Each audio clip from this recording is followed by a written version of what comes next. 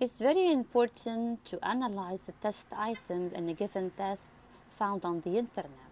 Since it is a teacher-made test, errors could be possible. So before you use the test from the internet with your students, do analyze the several test items and find out whether these test items really are going to test your students' knowledge and skills according to what you have taught them in class.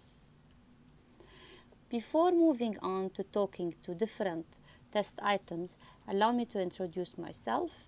Hello, I'm Hanadi Mirza. I have a PhD degree in TEFL, teaching English as a foreign language. I am an assistant professor, educational consultant, and teacher trainer and researcher. In today's video, I'm going to focus on the different test items, basically the objective ones that you can find on the internet and that might have errors. For example, multiple choice questions, true-false items, matching, short answer, and sentence completion. I'm going only to focus on these since they are the objective test items. What do I mean by objective test items? I mean that these items allow only one answer chosen or maybe type, and there are no multiple answers. Let's start with the multiple choice question. Let's consider this one. I'm gonna give you just 30 seconds to read it and analyze it. There are 3 major mistakes in this item. Can you find them?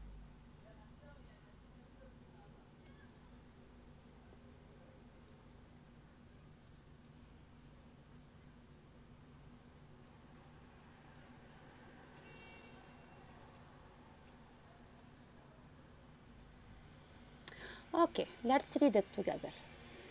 Name the mode of transportation which is controlled by a pilot and stops at an airport. Option 1, train, B, airplane, C, car, and D, bus. First of all, name is not really an action for students. What do you want them to do? To circle the correct answer, for example, circle the mode of transportation if this is on paper and pencil, or if it's simply dots on, let's say it's an electronic item, you can simply tell them to choose the mode of transport and they can tick on the internet, on the computer. Fine, this is the first one. Second one, if you read this item, can't you guess the meaning without even having to read the text? This is a reading comprehension question. It could be also a listening comprehension question. So by simply reading the test item to name the mode of transportation controlled by a pilot and stops at an airport, automatically students are going to circle letter B, which is airplane, because this is based on their prior knowledge. Such item is not good enough because students can guess it without referring to the reading passage or to listening audio. Why is this important to understand? If you want to give students bonus points, that's fine. But be sure that this item will not help students learn new reading skills or to apply the reading skills. Because if this is a reading comprehension question, students should refer to the passage in order to find an answer and answer this question. So this, since they can easily answer it, so this item is a bad one. If you want to consider it a review of vocab alone on its own, that's fine. But let it be clear that this is not a good reading comprehension question. The third wrong point is the bus. Bus was never mentioned in the reading passage where I took this item from. So bus is automatically wrong. Even if it's wrong, it should be mentioned inside the text.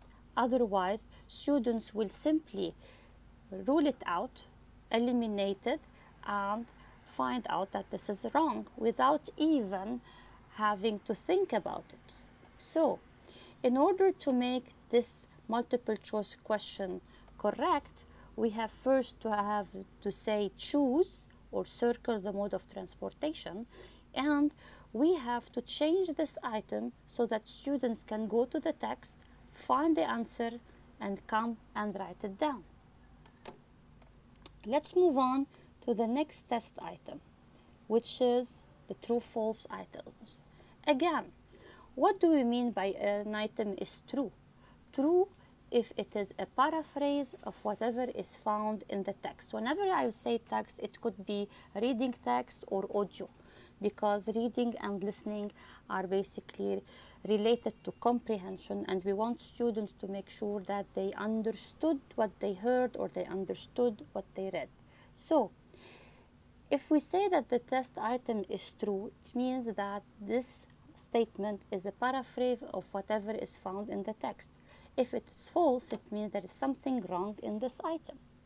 If you just read it, walking is the mode of transportation which does not cost money. Without referring to the text, this item is correct. It's automatically true. So, it's better to find another item or to paraphrase it maybe differently in such a way that students won't find it true. And it is true in the text. So automatically the students are going to get it right, even without having to understand what the text is saying. Let's move on. Let's move on to the third type, matching. In the matching exercises, also, we have two columns basically. Column A, which is to the left, and column B, which is to the right. And what do we need to see in here? We have plane, we have also train, so two modes of transportations. We have connected, so automatically connected and related, the students are going to link them automatically because they are in the, this is the past participle or the simple past tense. And then you have station and airport. So, what do we need to do? We need to link these modes of transportation and also link plane and train to wherever they have stops. So, this is basically a mixed matching. Instead, we could have, for example, all the modes of transportation on the left side and where they stop on the right side. Here we can simply ask students to match the words in column A to the words in column B. Second wrong thing, it is not advisable to give students exact number of items in each column. It's definitely more advisable to add more column to the next one, to column B, which is to the right. This way the students are not going to guess the third item. If, for example, they didn't understand what they mean by station, they can relate connected to related and relate airport to plane. So automatically, station and train are going to be related and they're going to be correct. So let's move on now to the fourth type, the short answer. Here, students are only supposed to write a word or maximum a phrase, couple of words, and this is a question that has a very direct answer, no multiple answers, just one. So, which mode of transportation is ideal for traveling between countries connected by land? So, countries connected by land. What is wrong with this item is that traveling between countries connected by land is found as is in the text. And the text says that people use train to travel between countries connected by land. So students can easily scan the text and find this item. Again, it should be a paraphrase, and the paraphrase should not include clues or words that student can use to scan the text to find the answer. Remember, this is reading comprehension or listening comprehension, and students should show understanding by simply explaining to themselves or finding the answer without giving them the clues. The next one and the last one in the objective items is the sentence completion. In this item, we provide, let's say, a full sentence, and there is a blank, and students need to fill in the blanks with the missing word, supposedly from the text. Here again, can you guess what's wrong?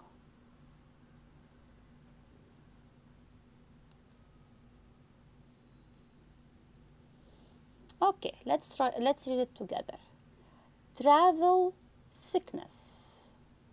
So here we're talking about traveling sickness.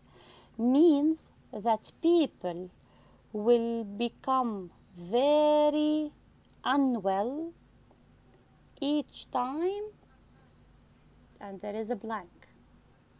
Here again, in the text, they explained they meant by traveling sickness, and they explained it in the text as is, that people will become unwell each time, and they said in the text they travel by train. So here again we're giving students clues, and what are we supposed to do in here? We're supposed to paraphrase it in such a way that students cannot really scan and guess it without understanding. What can we do? First of all, for instructions, it should be very clear. Fill in the blanks with maximum 3 words to complete the sentences below. So maybe it's 1 word, maybe 2, maybe 3. So I want them to have up to 3 words, and I repeat, fill in the blanks with maximum 3 words to complete the sentences below. And I have to paraphrase this properly by saying, for example, some people can be sick, can be ill, if I don't want to put the word sickness. Some people can be ill traveling due to ... and they have to fill with travel sickness. This way I paraphrase the item. I provided them with maximum 3 words to fill it. They have to go to the text and find it because I didn't give them any clue. Let's go back now to number 4, which is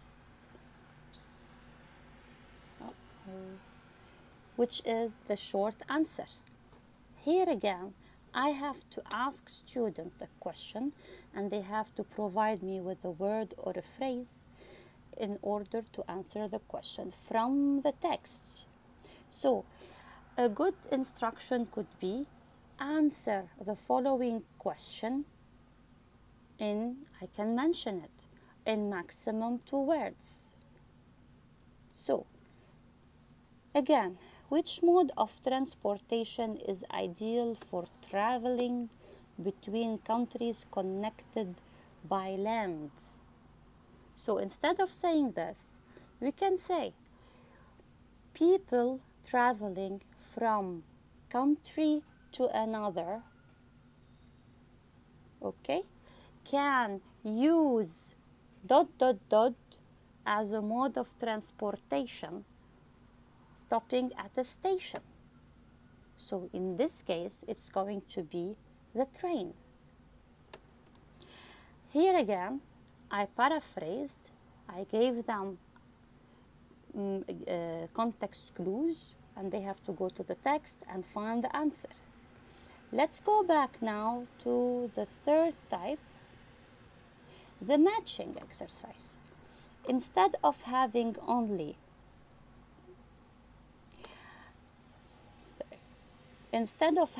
only a plane and train, I could list all the other items: plane, train, car, boat. They are all in the text.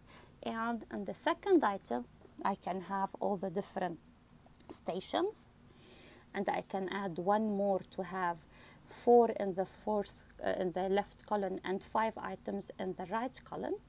And I can give a clear instruction by saying link or match, because this is a matching exercise, match the modes of transportation in column A to their stops in column B.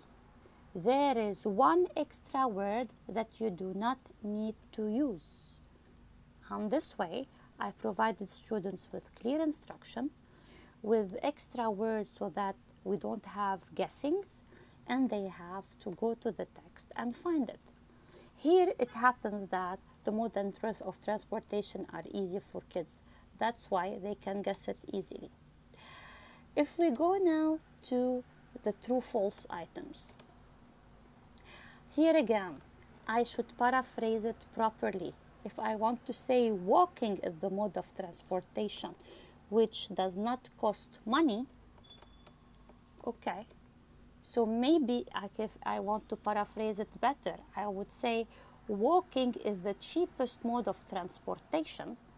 This way I don't have to say cost money, which is what is found inside the text, and students have to understand that doesn't cost money means it's cheap, and they can get it and get it correctly by circling the true item. Here the instruction could be circle T, letter T, if the statement is true, and F if the statement is false. Correct the false statements.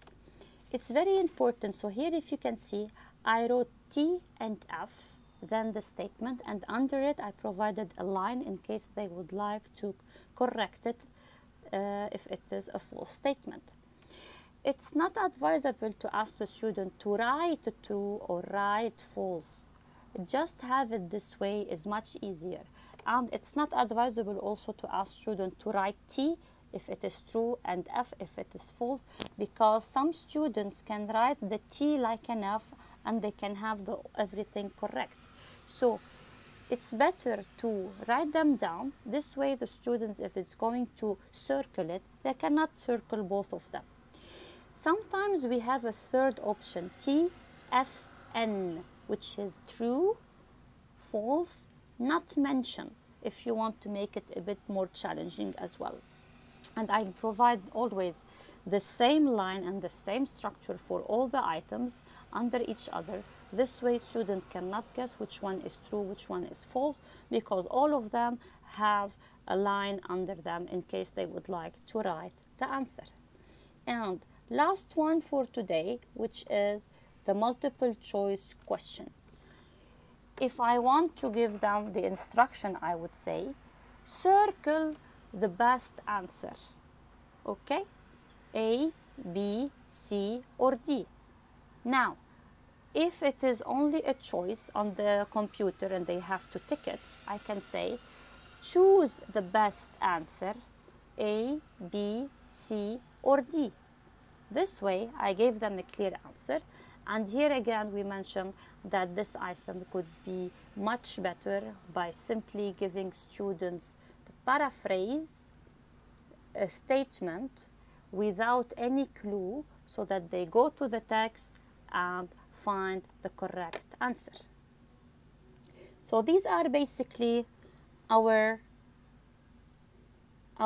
items, the 4 ones that we worked on: the matching, the true false, and the short answer. Finally, we have the sentence completion, and at the end I would like to share with you my contacts.